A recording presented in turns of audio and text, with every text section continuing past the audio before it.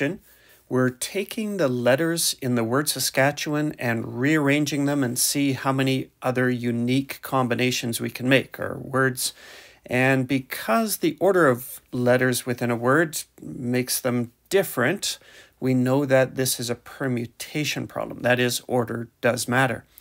And so let's start off with the idea that, well, how many letters are we dealing with? So we count them out. We have 12 letters. And so because we're talking about it being a permutation, we could resort to our permutation equation if we wanted to. In this case, we're taking 12 letters and we're ordering them into groups of 12. I'll replace that R with a 12.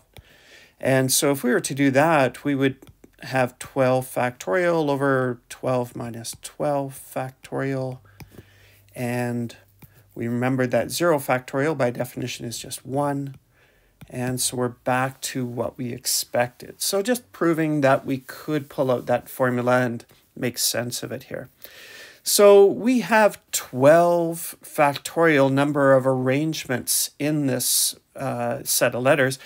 And now we have to consider the repeats. And so normally what we would do is we just jump to the number 12 factorial here and recognize that some of those possibilities that we would have in this 12 factorial, they would be the same because we have, let's see, 3 A's and we have 2 S's.